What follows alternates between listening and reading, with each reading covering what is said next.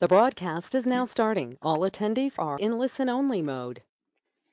Good morning, everyone. Welcome and thank you for attending this morning's webinar, Faster and More Accurate Class in HCA MCA Assessment for Gas Pipelines. I'm Marissa Davis. I'll be facilitating this morning for y'all. In this morning's presentation, this will be the third in our quote-unquote social distancing webinar series, and it's perfectly timed with the announcement of our latest software product release. In case you missed it, last week we announced the release of our new Gas HCA Tool. We're super stoked about that, and today you're going to get to see some of that in action as Tracy takes you through a live demo. At the end of the presentation, we hope to have a few minutes to answer any burning questions you may have. So if you have something you want to ask, just go ahead and ask it via the question function, and Tracy will be happy to answer that. It is possible, though, that Tracy gets excited and runs right up to the hour, in which case I'll compile those questions, send them to Tracy, and he'll send them out to you. He'll reach out to you directly with that. And let me just say this quick, because it's happened a couple of times in the past few weeks, that before I press the start broadcast button on the webinar, I make sure I close Outlook and everything else that may make a dinging sound. So if you try and send me a question over email, I won't get it until afterwards. So let's just go ahead and use this function here on GoToWebinar so I can get those answered. We hope that you and your families are safe and healthy, and let's get started. The host of today's webinar, G2 Integrated Solutions, provides responsive support and a comprehensive suite of asset integrity, engineering, GIS, field services, regulatory, and software solutions that address asset performance through its lifecycle. For more details on our services, please visit our website. And with that, I will introduce you to our presenter, Tracy Thorlifson, as if he needs an introduction. Tracy is our technical authority for GIS here at G2. He leads our software development team. Tracy has an extensive, go ahead. Nope, thank you. Go ahead. Tracy has an extensive background in petroleum and pipeline industry data, business process, and physical process modeling. He is a founding member of the Pipeline Open Data Standard organization and has served pods in various roles. In his current role here at G2IS, Tracy leads a diverse team of software developers and GIS specialists, providing technical expertise and managing projects and clients in both specialties. And Tracy will take it from here. All right, thank you, Marissa. And yeah, she asked how many years of experience I had the other day, and I put it up there, and I realized, yes, I guess I really am. I really am that old. On the other hand, the plus side of it is that I get to regale my developers with scary tales of Unix. It's like telling your kids stories about the boogeyman. Anyways, what we'd like to do today is to introduce the new Gas HCA tool and really the changes to the tool that allow us to be in compliance with the new requirements around moderate consequence, or MCA determination. That rule was, part one of the rule was published in October of last year, and as probably most of you are keenly aware, it goes into effect on July 1st of this year. So we wanted to make sure to get that capability built into the Gas HCA tool software. We'll talk a little bit about how all that works and what the capabilities of the tool are. And really we're going to kind of hit both the requirements of the regulation and also what that means to you in terms of data and how you process that. So we'll touch on that quite a bit. We've also made some enhancements to the class location side of the tool, particularly with respect to how we do class 4 determination. So we'll spend just a little bit about that. And along the way, we're gonna hit these other topics through here. Mainly support for ArcGIS Pro. It is actually our primary development platform now, although we will continue to support desktop for the foreseeable future. We're going to introduce our Knowledge Center today. This is our new online help system that basically puts all of the help for our tools online, just as Esri does with their tools, and you'll see that we actually follow their architecture for doing that. And we'll talk a little bit about support for UPDM and ArcGIS pipeline referencing and the location referencing information model that's embedded in that. And I'm actually demoing off of local data this morning, mainly because I don't want to have any hiccups going over VPN to to hit our system at work. We are actually doing this from home today, so we are social distancing. And last but not least, we've incorporated some new licensing technology in the tools, and that's going to flow through all the rest of our tools as the year progresses. So I wanted to introduce everybody to that and give you a feel for how all of that works. So with that, let's go ahead and get started. And the first thing we need to talk about really with respect to moderate consequence areas is the actual definition. So this is the definition that appears in the Federal Register that was published back in October of 2019. The actual hyperlink reference is here for you, and so for those of you who download the slides later on, you'll be able to go ahead and hit those links and be taken directly to it. But what we see is that for a moderate consequence area, the definition really, in part, mimics very much what we see going on for high consequence areas. So we see the first thing of note here is that a moderate consequence area consists of 5 or more buildings intended for human occupancy, or BIHOs as we affectionately refer to them, that are present within the PIR. Now, we're all keenly aware, I think, that if you have 20 or more structures or an identified site in the PIR, that causes a high consequence area. So what we have here is a gradation. So from 5 to 19 structures in the potential impact circle, then that gives us a moderate consequence area. But the "or" here is the operative word, and basically the new thing that has been added, and this is response to an incident in Tennessee a couple of years back, is that if you have any portion of the paved surface of a major road inside the PIR, that's also going to cause a moderate consequence area. So freeways, expressways, and this special term, principal arterial roadways with 4 more lanes, those also will all cause a moderate consequence area if they intersect your potential impact radius for your pipeline. And all of this terminology is defined by the Federal Highway Administration, and the link to that document is also included here. And we'll talk a little bit more about how that plays out in terms of real data in just a slide or two.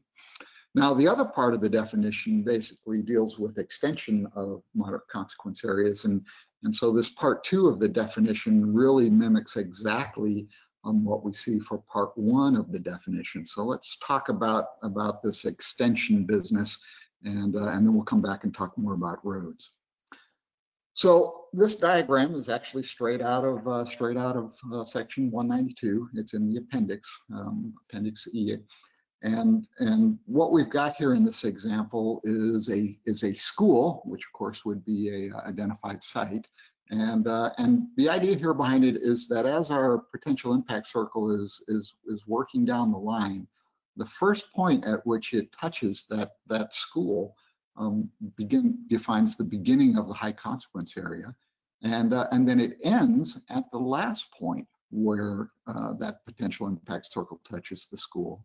And then we extend along the line in either direction from that first point and that last point by the radius, by the potential impact radius, to extend that high consequence area. And so in our terminology here for many years, we've referred to it as the direct HCA being the portion of the HCA that is inside of that portion where the potential impact circles directly affect the structure or the identified site, and then the extension pieces being that radial sweep of the PIR beyond that point.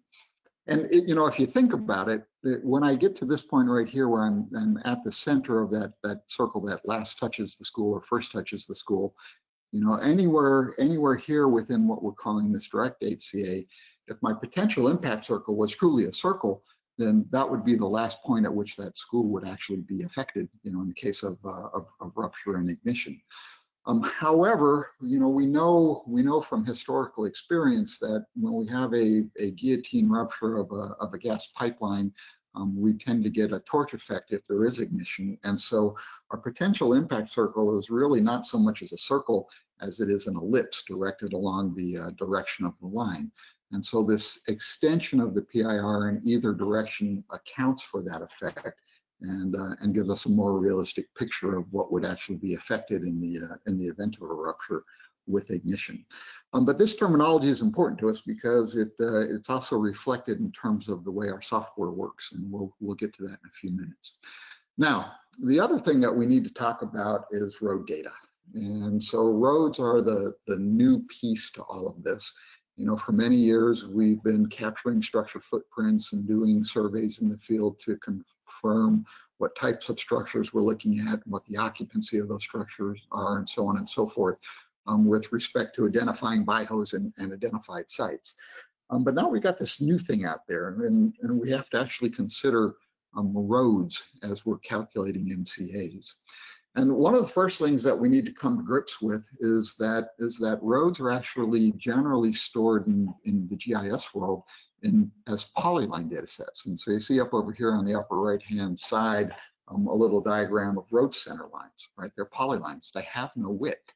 And of course, the language of the requirement basically says we have to pay attention to the paved width of the roadway. And so what that means for us is that in these data sets, whether they're coming from commercial or public data sources, we're going to need to have some kind of attribution that allows us to get to that pavement width. And what we'll do in practice is we'll go ahead and we'll take these polyline features and we'll run a GIS buffer operation. And what that'll do is that'll turn them into polygons where the width across the polygon is actually the pavement width of the road. So some data sets have that information in great detail. So this lower picture here is from the Texas Department of Transportation roadway inventory data set. This is straight out of their user manual.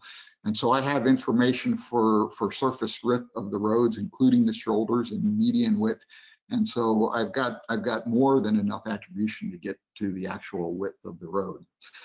There are other data sets that don't have that. And one of the things that you need to be very keenly aware of is that many of the State Department of Transportation data sets don't actually conform to those FHA requirements from the Federal Highway Administration. So a good example is the USGS National Transportation data set. This is actually a data set that's part of the national map, and it includes roadway data. It's kind of the grandchild of the old Tiger line files for those of you who are old enough to remember that stuff. And this data set doesn't contain any information at all about road width. So one of the things you may find yourself doing, depending on where you are in the country, is coming up with some logic to define road width based on whatever road classification information you have. And then that kind of takes us to our second point, which is that very few of the State Department of Transportation roadway data sets actually conform to that FHA functional classification of roads. Some of them do, so the TxDOT roadway inventory that we're going to be looking at this morning, it does. Conforms exactly, and it makes it very easy to construct queries to query out just those road features that are appropriate for MCA determination. But some don't. And so what that means is that not only are you going to have to struggle in some cases with road width information, you're also going to have to struggle to map whatever road type attribution you have to get to something that approximates the FHA classification. So going forward, one of the other things that's coming out with the MA rule is this requirement to document our processes, right? And so that's all going to have to be documented as part of your processes going forward. So enough on data. Let's talk about the software itself and a little bit about how it works. So this is ArcGIS Pro for those of you who are familiar with it. And basically what we've done is we've shipped the Gas HCA tool as a collection of toolboxes for use in the Esri geoprocessing framework. And we also actually ship along with it a Python module for those of you who are Python developers. And what you'll see here is that we actually ship two toolboxes. We ship a toolbox that we call the master tools. And these are the higher level tools that really your users will interact with or that you'll actually use to perform analyses. They in turn are composed of tools that are from the Gas HCA Tools toolbox. And what you'll see there, for those of you who recognize the icon type, is those are all Python toolbox tools. So basically, by shipping the master tools as a collection of model builder model tools, what you can do when you get the software is you can actually go ahead and you can open up those model builder model tools. This is an example of the class location tool, and it's just a model builder model, right? And so that gives you a lot of options in terms of how you actually choose to implement that tool for your users. You can go ahead and you can take this model builder model tool and you can tweak the logic in it. You can add additional logic.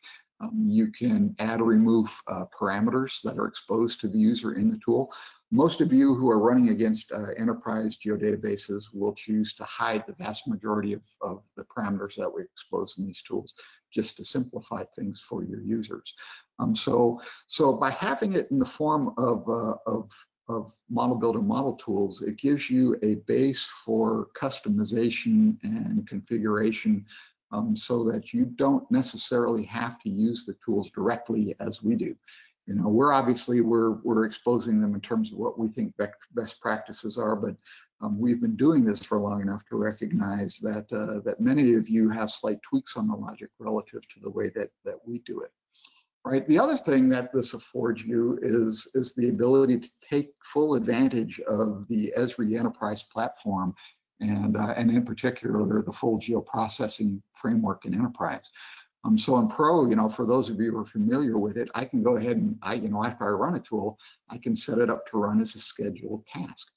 So I can run my class location or Gas HCA tool as a scheduled task directly from ArcGIS Pro. I can also go ahead and I can set up a geoprocessing server. So I'm not even running the tool on my desktop. I'm taking advantage of heavy iron.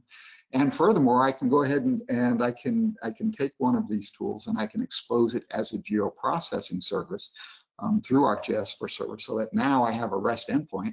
And if I want to make it available through a web interface as a web app or even on a mobile tool, if I were that crazy, I could go ahead and do those types of things.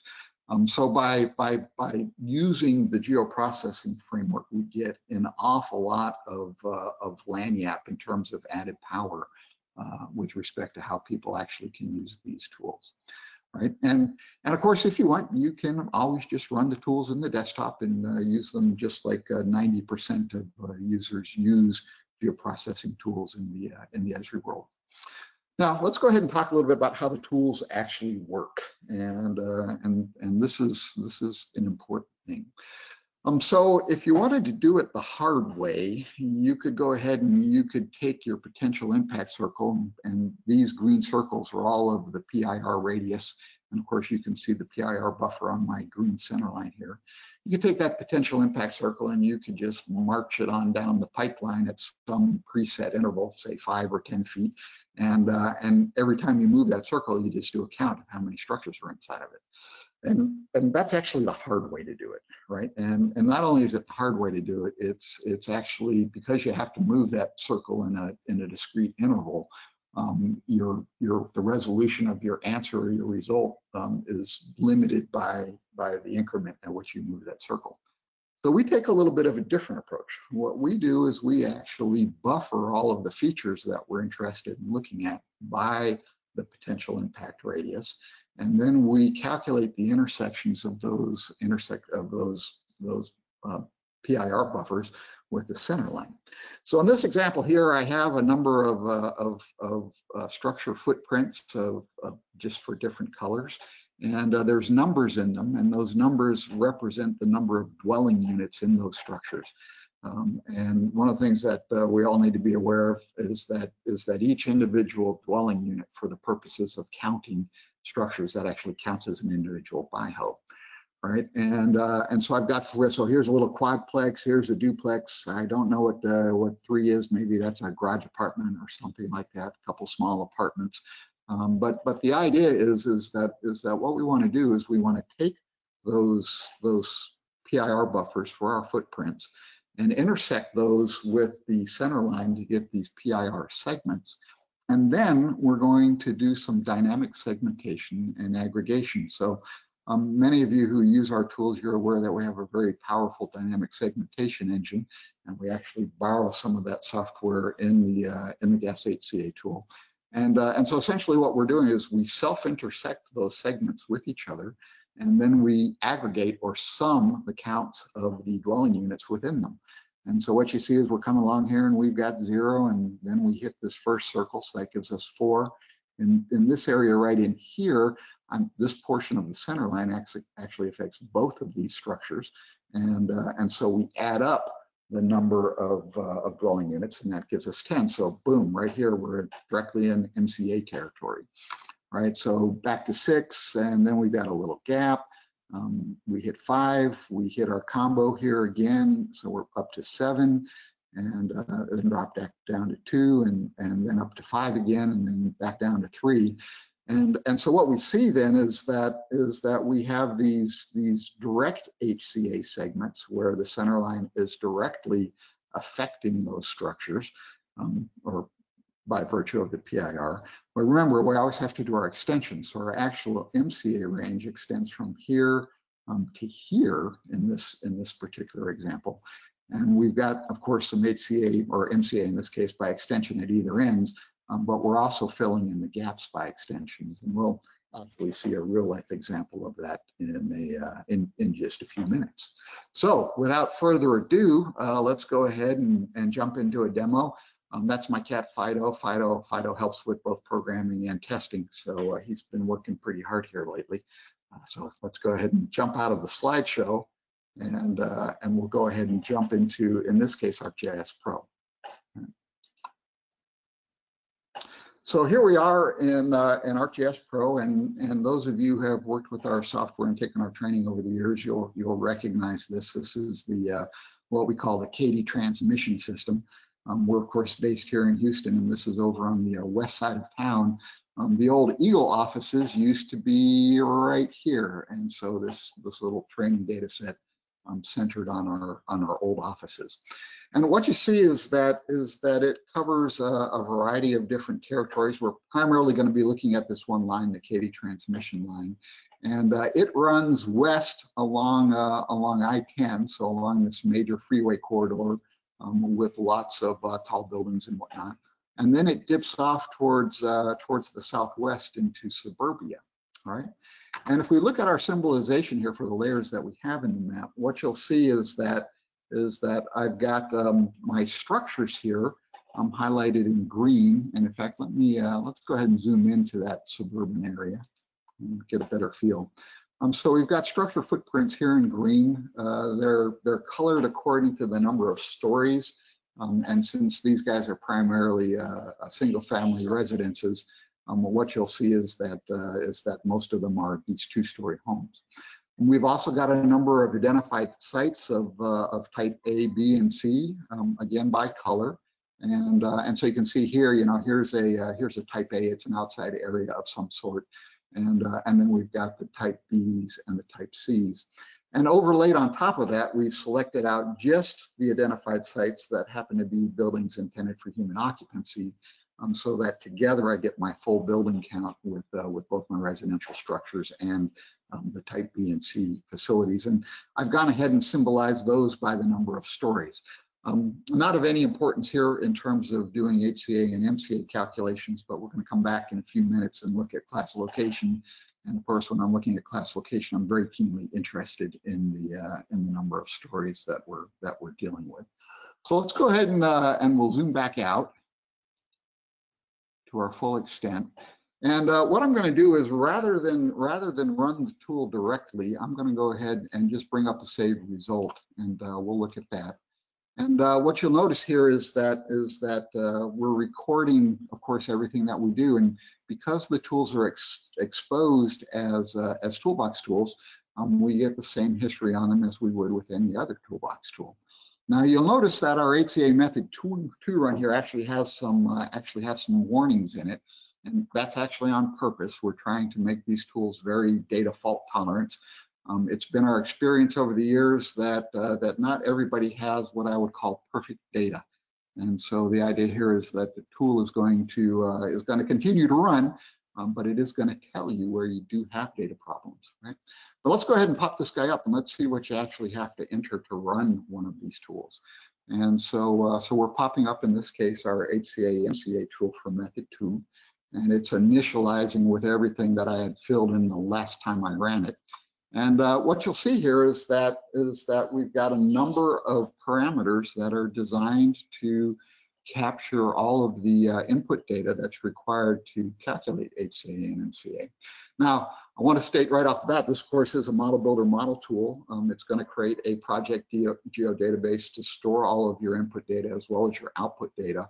And you could very easily modify the tool so that you don't preserve the input data. You just connect directly to your enterprise database.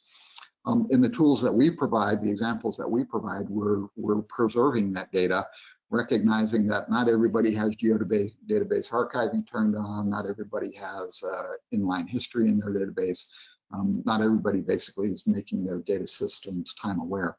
And so the default versions of these tools, they're going to preserve the input data so that you know what went into an analysis, right? So we supply a name for the project, and then we pull in our centerline features. In this case, we're pulling in routes from a PODS Esri spatial geodatabase, but be very much aware that if you're using APR and UPDM, your continuous network features will work just fine. We have to have a unique identifier, of course, to keep track of which route we're on, and begin and end measure fields are included.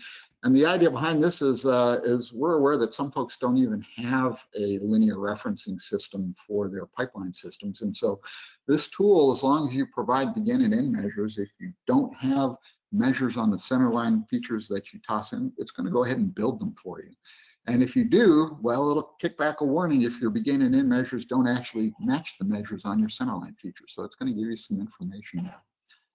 We also need, of course, the most important things here are structures and identified sites. And so what you'll see here is that the tool actually allows you to input more than one structure layer.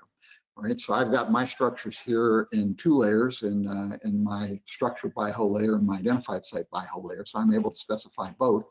And we're collecting some attribution, and basically the rule here is that as long as for the required attributes your schema matches, you can have as many layers as you want. So you'll see a unique identifier for the structure.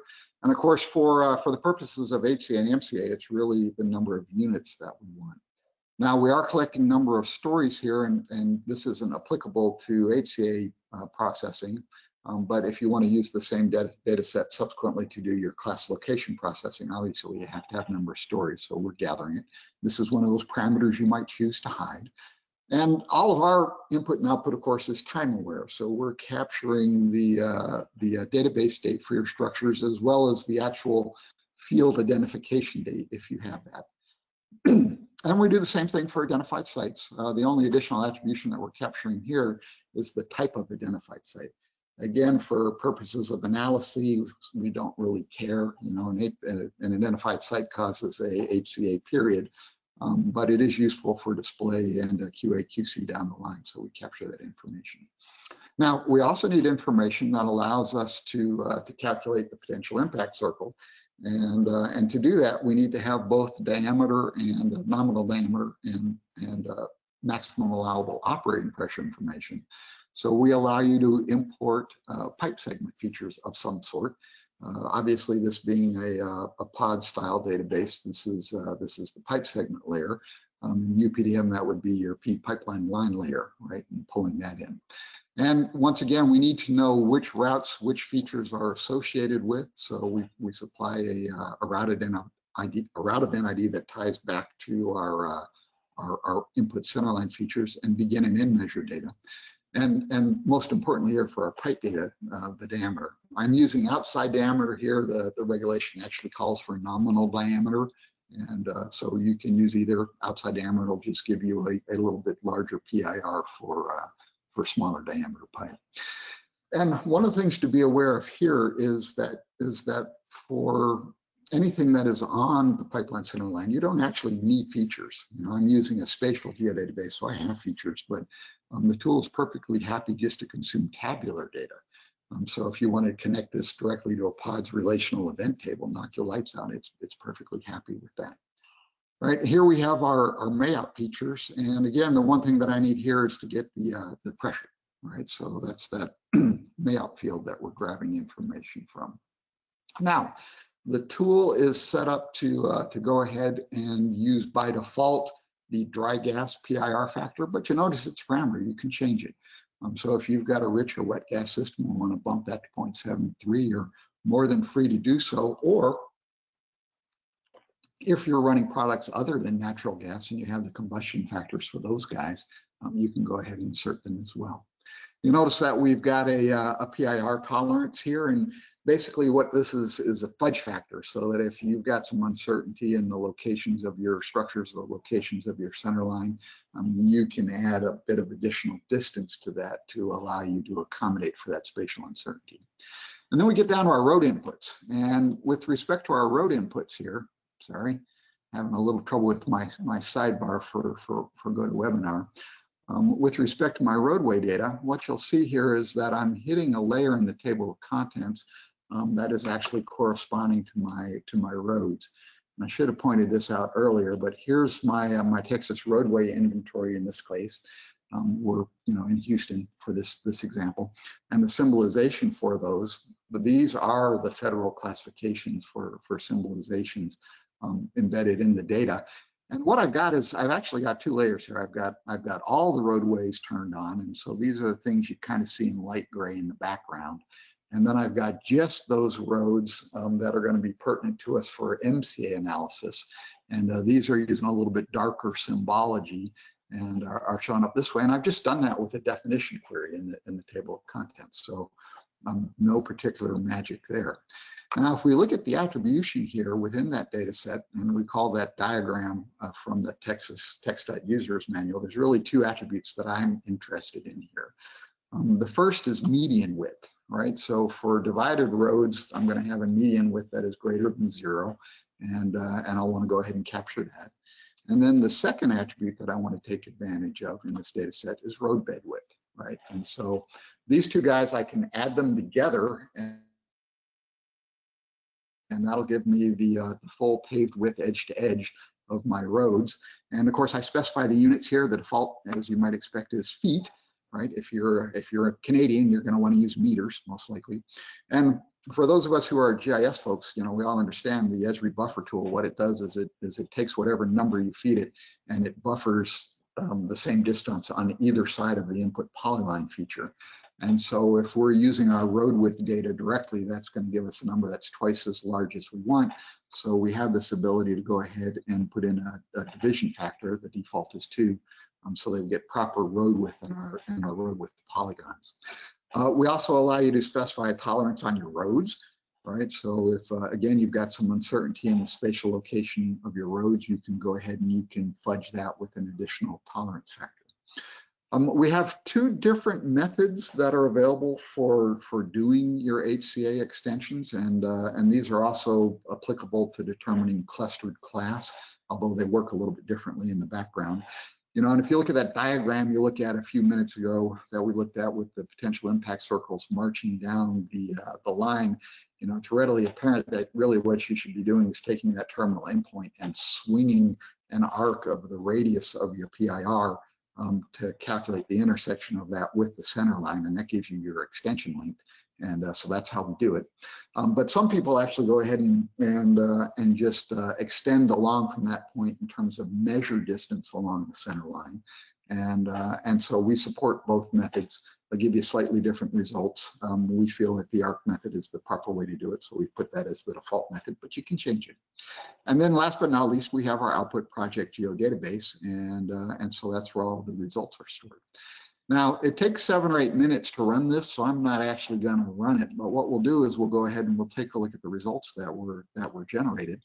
And so what we have here, and let me turn it all on, is we have our results for the analysis. And what you can see here is that for the HCA range layer, which is turned on, our HCAs are shown in this kind of bright red, and our MCAs are shown in this kind of orange color. And of course, at this level, we can actually see the PIR around the center line as well. And so what you'll see is, yeah, lo and behold, we do have both HCAs and MCAs. We look up here along the I-10 corridor where we have all of those large buildings, many of which are identified sites, and a lot of HCA. And of course, we're right next to the freeway. So as you would expect, it's all MCA as well. But things get a little bit more different, interesting down here in the suburban world. So let's go back and take a little bit closer look at that again, and dive back into that area. Right, and what you'll see as we dive in and look at things a little bit more closely is that we get some additional information showing up here. Additional layers are turning on in the output, and so what you'll see is you can actually see at this level of resolution, you can see all of the buffers for all of our input structures. So it's getting pretty dense through here, as you might expect. And we're showing along and of course the line is segmented wherever these guys intersect, so it's very finely segmented at this scale. And so we're actually looking at our segmented results as just to the gross HCA and MCA range results. And so you see the structure counts here running along top, and you see the identified site counts running along the bottom. So you've got that additional information.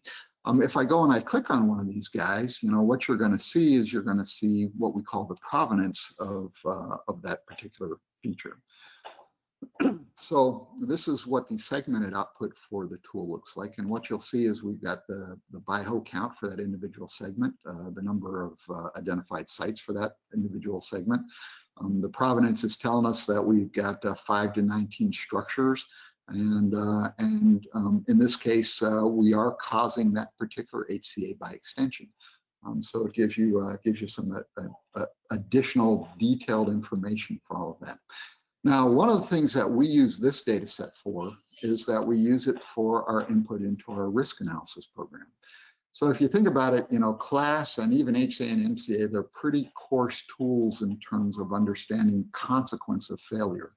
And of course, what we can do here is we've got this segment at the point we know exactly how many structures each portion of the center line affects. And so not all HCAs, not all MCAs are equivalent, right? And there are some situations, if I had a larger PIR here, where we'd be far, far over the threshold to get an HCA. Now you'll notice here, probably some of you notice I've got a number of numbers showing up here that are considerably less than 20, or a little bit less than 20. But remember that as we work our way along here, all of these guys are going to be caused by extensions. So wherever I bop over 20, that's going to cause an HCA, and then everything in between, to the extent of the PIR radius, is going to give me an extension. So we've got a lot of that going on. Right. And then one of the things that we are seeing quite commonly when we run the tool is that just by the nature of the way suburban neighborhoods work, as you work your way into an HCA, you'll often see a halo of MCA around it. And so that's what we're seeing here as the structure density goes down. We're seeing ourselves slip into to MCA territory. Right. And then as we work our way down the line, this is a particularly interesting little area. Right. So what we see is this is an area where, hey, we're in MCA territory by virtue of structure count. We've got our extensions up here where we're less than the actual threshold value of 5, but we do get our extensions on that. And of course, we see those at either end. So we've got that going on in both situations here. If we zoom out just a little bit and scroll on down a bit, oh, look at this. Right, this is an interesting area here where we have a mix of MCA that is coming to us both by virtue of structure counts and then solely by virtue of roads. Right, so the little JTT branch here, that's my own little special pipeline segment, and it's missing some pipe segment data. So you notice we didn't actually calculate HCA or MCA on that one. That was one of our data fault tests. But as we work our way around here, what you'll see is as we work down the line, right here, we get to the point where we no longer have enough structures to cause an MCA. But lo and behold, we are in the midst of the PR impact of a road. Right, so you can see here in the dark gray polyline, that's our input road center line. This medium gray polygon around it, that's our road width polygon. And then we see the PIR polygon around that. And so sure enough, I've got MCA here caused by road. And then out here, I've got my MCA extension, and there isn't nothing, right? There's no road effect, and there's no structures. It's purely MCA by extension. Right, so hopefully that gives you a bit of a feel for how the tool actually works and what the results look like. You know, if you haven't already been thinking about it, you know, one of the things that should occur to everybody looking at the presentation here is that one of the natural outcomes of this tool is a very fine-grained analysis of consequence that you can feed into risk. So let's come back into the slide deck, and let's talk for just a few minutes about the changes that we've made to class location with respect to class 4 determination. So one of the interesting things about dealing with the class location logic as it's presented in the regulatory code is that it's not very concise, and with respect to class 4, you know, this operative term here is prevalent, right? So anytime I've got a location unit where buildings with 4 or more stories above ground are prevalent, that's a class 4. Well, what the heck does prevalent mean? Well, it turns out that there have been a number of letters of interpretation coming from PHMSA over the years, and I've listed the 3 of the most important ones here. The first one back in 1975 says, hey, go look at the dictionary. That'll tell you all you need to know, right? Not particularly helpful from a computer programmer standpoint. The second one here in 1982, it basically says, hey, one isolated structure does not necessarily constitute a class 4. Just so everybody's aware, in the default versions of the tool, we do go ahead and tag a single isolated 4-story structure as a class 4. You can change that if you want. But we do treat it that way because I don't want to have to explain to a lawyer that one isolated building isn't prevalent if it's the only building around. And then in 07, basically we have a letter of interpretation that has a lot more verbiage, but basically it says in a lot more words what this first one says, that you want to go look in the dictionary for what prevalent means. So you're basically left as a programmer to come up with something that makes sense.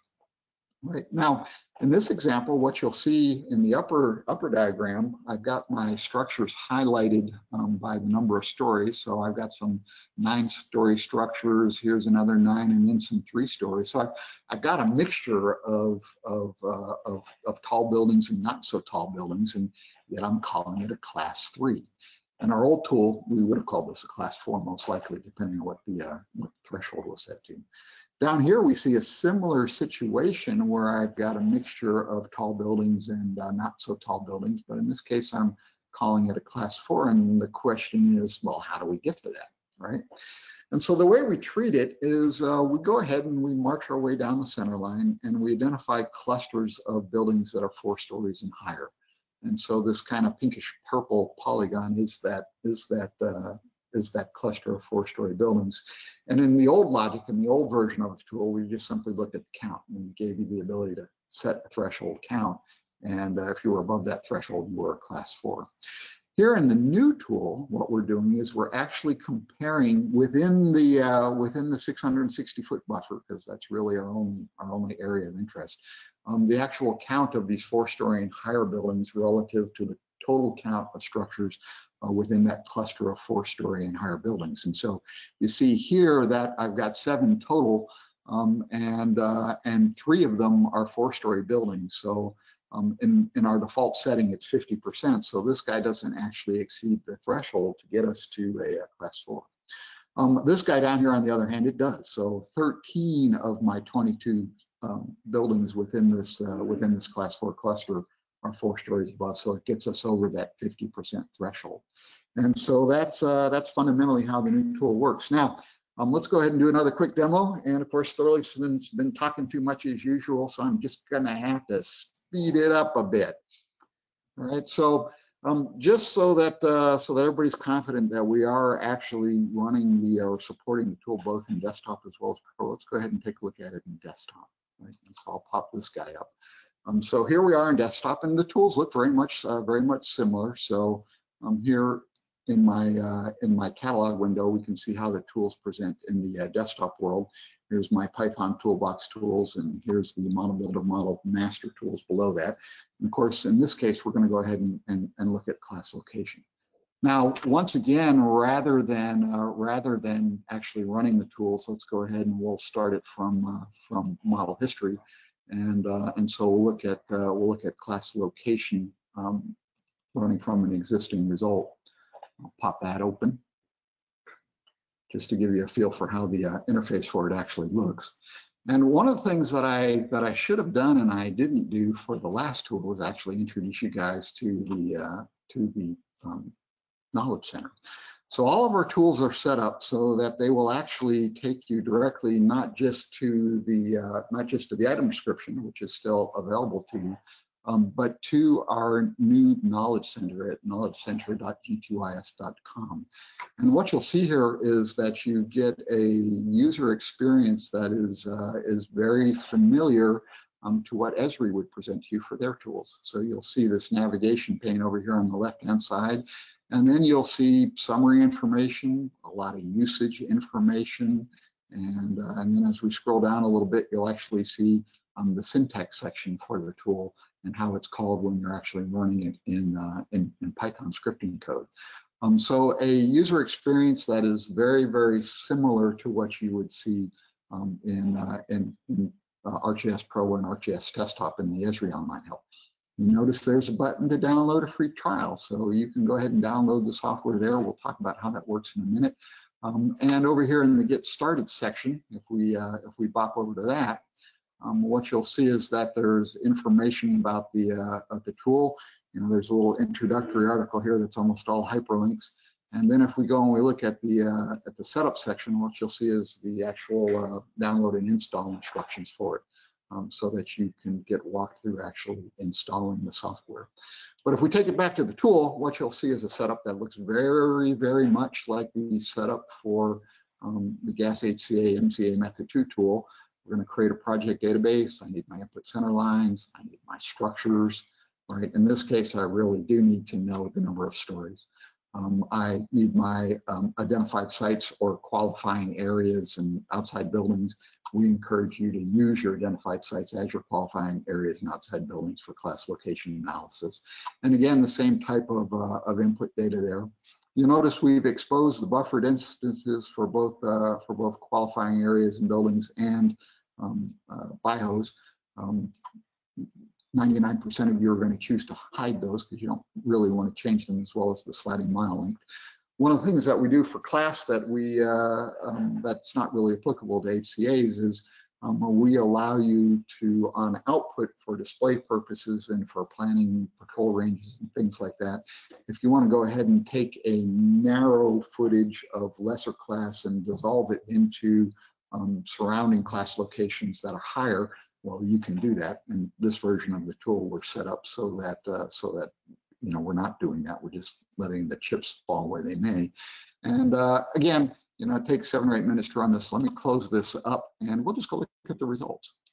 Right. So the results here are not dissimilar to what you would see for the Gas HCA tools. You'll see, you know, when you're zoomed out, you'll see the higher level class location ranges. This is what you use for reporting in most purposes.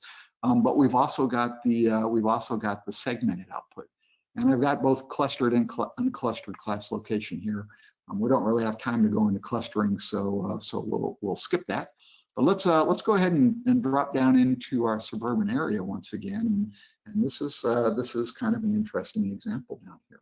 All right, so when we get zoomed into this, once again, what we're seeing along the top are our structure counts or BIHO counts. In this case, it's sliding mile counts, so of course they're much higher, right, as well as our identified site counts. And here's an interesting, and of course we have provenance values on all of these as well.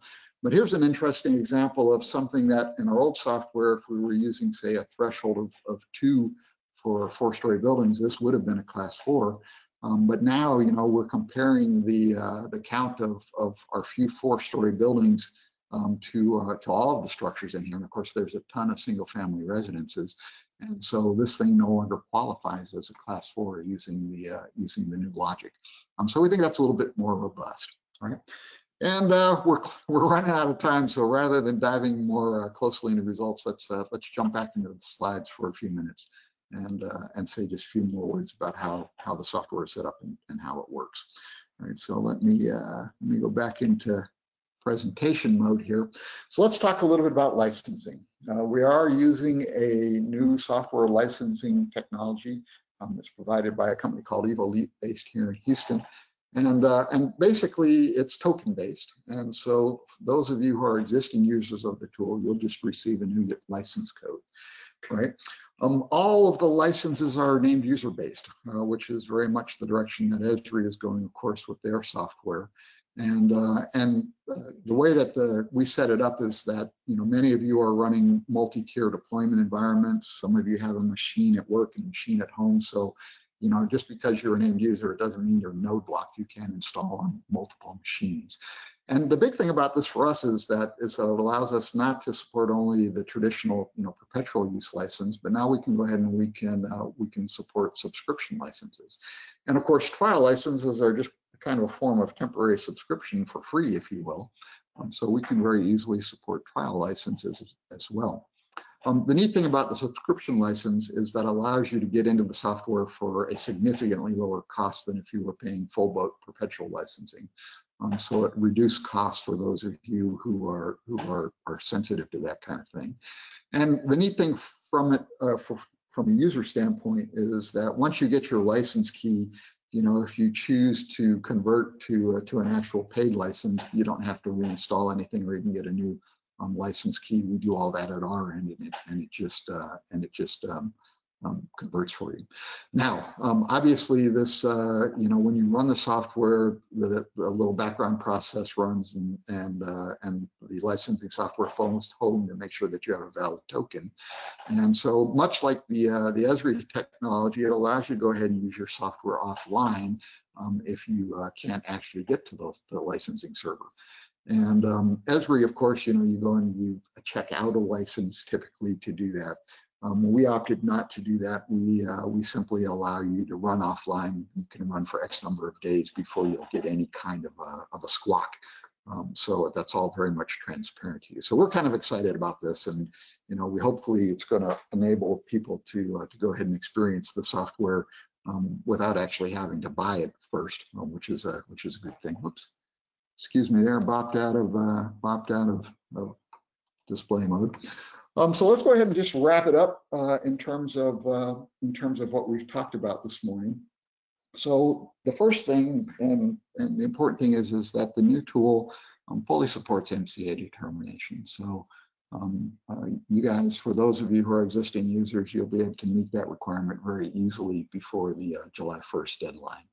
And we've also gone ahead and we've made some changes to the way we determine prevalence for class 4.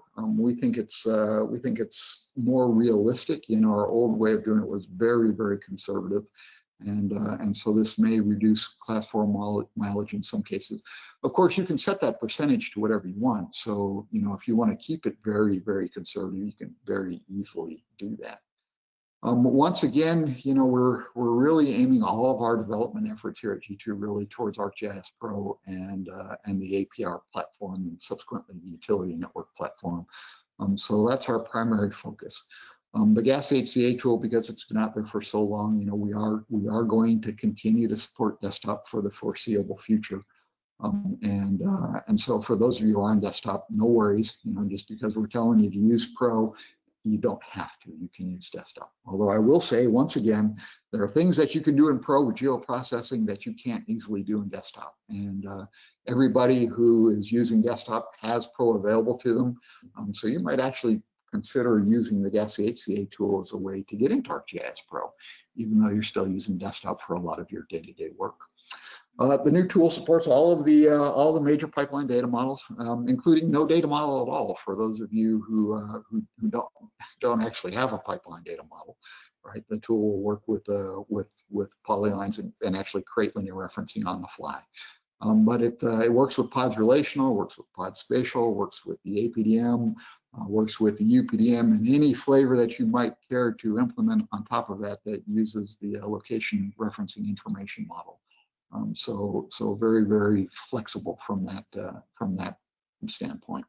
We didn't really get a lot of time to spend there, but the new version of the tool on both desktop and Pro is fully integrated with the new Knowledge Center. So I encourage everybody to go out and take a look at that. And finally, this is a very significant change for us, really. In the past, we only supported perpetual licenses at either the enterprise or the user level. But now we're capable of supporting subscription licenses, and we're capable of easily supporting trials. So you'll see this tool showing up in fairly short order on the marketplace, and of course you can download it from our website. We have additional new tools that are coming out that you'll be able to actually download directly through Conda in ArcGIS Pro and put it directly into your Python environment. So cool new stuff coming for you. And with that, we've got 5 minutes left for questions. So I'm going to go ahead and wrap it up, and go ahead and open the question panel. Let's see what kind of questions that we've got out here. Sure. Well, first I wanted to give a shout out to you and your team. I'm pretty sure most of them are probably listening to you this morning on the job well done with the new tool.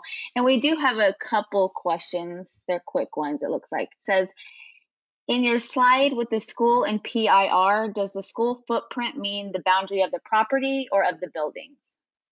So that depends very much on how you choose to interpret it, right? We're not telling you how to define your identified sites.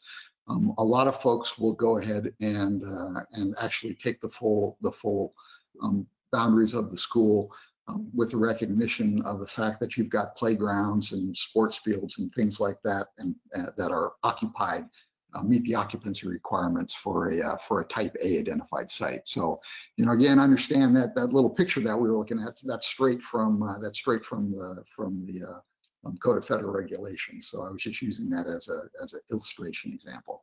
But yeah, but in most cases, you're going to want to capture those outside areas that correspond to a type A identified site. Okay, it says, do you have a version for Canadian operators with CSA code?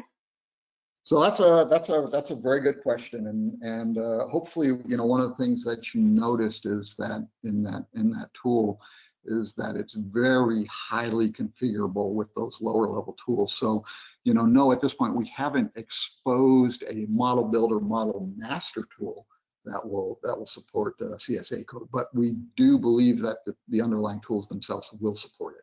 And so Canadian person who asked that question, we'd be happy to talk to you in further detail with respect to that particular need. All right. Any other questions show up there, Marissa? I got one more. It says, when do you apply 30% SMYS criteria per pipe segment or for the whole pipeline if you have varying SMYS along the line? Okay, so pipe SMYS, that's specified minimum. If you say so.